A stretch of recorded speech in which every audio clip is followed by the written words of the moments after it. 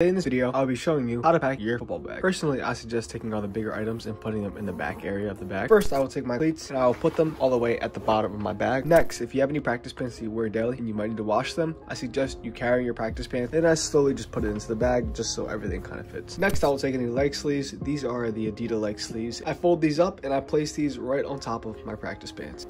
Next, I will take any padding if I need to practice or if I need to put it into my game day pants. You can either sit them right on the side or you could just sit it in the back of your bag like so. For the roller, I always suggest taking this and putting it on the side of your bag, so leave some room and make sure your roller can fit. For gloves, I suggest setting your gloves right on top of your leg sleeves. And lastly, for your visor, if it's not already on your helmet, I would suggest putting it on top of all the other soft gear so it doesn't really get scratched up or dirty. For the smaller area of your bag, this is where you will keep your mouthpiece. Just fold it up and stick it in there. Make sure that spot's cleaned up so it fits nicely. And then lastly, for electronics or audio devices, and sticking them in that section as well. Thank you for watching and I hope you guys enjoyed. If you do, make sure to leave a like and subscribe for more.